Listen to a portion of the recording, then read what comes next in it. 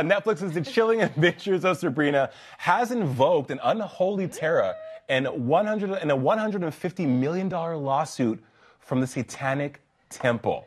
I don't even really want to talk about this. But we're going to talk about it anyway. We're going to. To break down the devil in the details, we are joined by FIU law professor and author of Copyright Class Struggle, Creative Economics and Social Media in the Social Media Age, Hannibal Travis. Hannibal, walk us through this. Why is Netflix being sued?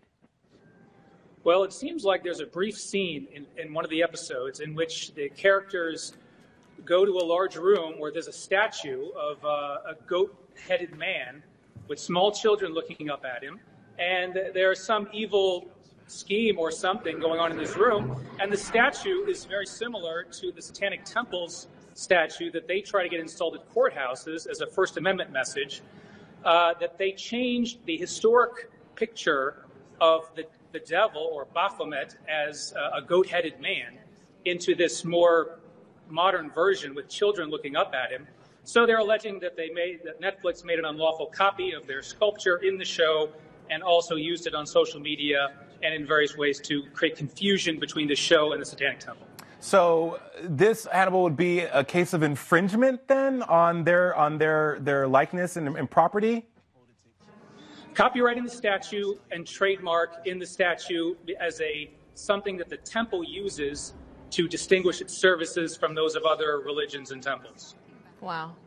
Well, thanks for breaking that down, Hannibal. Do they have a claim for damages? Yeah. Will this hold up in court? They might have a copyright claim. They'll have more difficulties with their trademark claim under the First Amendment. The issue they'll have with the copyright claim is, what is the fair market value, really, of using this statue in a TV show? Is there any history of licensing a statue like this, or this particular statue? There was a similar case, not similar, but there was a case against Mayweather, the boxer, involving the use of a beat or part of a song. And the court ultimately said that there was no money that could be recovered because they couldn't prove the value of the song in that context. That same kind of an issue may come up here. Got it. Okay, well. That is why you don't mess with the devil, okay, you all? Lisa's been saying that all day. But true story. All right, Hannibal, thank you so much for chatting with us about it and breaking it down. It's super confusing, but hey, that's life, right? So far. All right. Have a good day, man.